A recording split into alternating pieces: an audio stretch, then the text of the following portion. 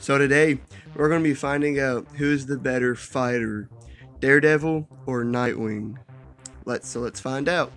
So it goes without saying that Dick Grayson and Matt Murdock are two of the greatest fighters and martial artists in all of comics, being masters of several martial art forms, beating other top tier fighters, and they're both easily in the top 10 best fighters from their respective universes.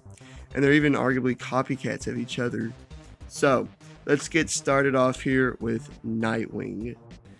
So, as a child, Dick was part of an acrobatic circus show with his parents known as the Flying Graysons.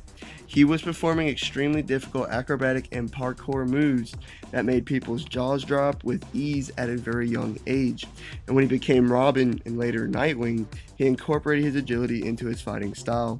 He was trained by Batman and Richard Dragon, two of, if not the best fighters in all of comics. Dick is a master of a wide variety of martial arts, such as judo, ninjutsu, boxing, kickboxing, savate, muay thai, karate, aikido, krav maga, salat, capoeira, taekwondo, and kung fu.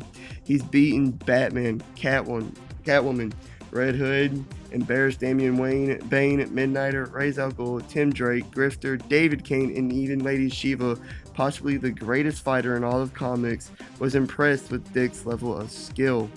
His fighting style focuses on speed and agility. And finally, he's decent in pressure point fighting as well. And now for Daredevil. So, as a child, Matt Murdock started training in boxing in his dad's gym. Soon after his accident, a ninja master known as Stick trained Matt. He helped Matt hone his new superhuman abilities in acrobatics and martial arts. He's a master of several fighting and martial art styles, including boxing, ninjutsu, jiu-jitsu, jujutsu, savate, taekwondo, kung fu, judo, krav maga, stick fighting, salat, karate, capoeira, eskrima, aikido, and Greco-Roman wrestling. He even has a black belt in ninjutsu. He's beaten or stalemated with Wolverine, Black Panther, Captain America, Elektra, Iron Fist, Winter Soldier, Kingpin, Taskmaster, Karnak, Deadpool, and Sabretooth. He's also beaten 107 men who might have been superhuman at the time, all by himself in just his street clothes, meaning it was Matt Murdock fighting them, not Daredevil. And just like Dick, Matt's fighting style really focuses on speed and agility. And finally, he's a master of pressure point fighting as well. So, yeah, Matt and Dick are easily in the top 10 best fighters from their respective universes, like I said earlier, and are easily on par with each other.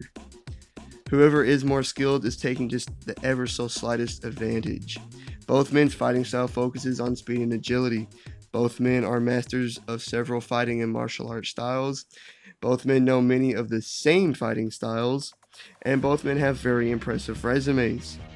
They're practically equals, and while a lot of people say they're copycats of each other. So, who wins in a straight up hand to hand fight between Dick Grayson and Matt Murdock? No suits or gadgets, just a hand to hand fight. Well, I'd give Dick the ever so slight agility advantage, making his fighting style more acrobatic, but overall, I'm gonna go with Matt Murdock here, and here's why. Dick Grayson has never beaten 107 men who were possibly superhuman in just his street clothes before. Also, Matt Murdock is much more effective and knowledgeable about pressure point fighting and nerve strikes. Matt Murdock is just ever so slightly more skilled of a fighter than Dick Grayson is. And although I would love to see these two fight on the big screen, like it would just be a thing of beauty, Matt Murdock is overall just more skilled, slightly, than Dick Grayson. Matt Murdock takes it. Anyways, like and subscribe, all the great stuff. See you on the next one. Peace.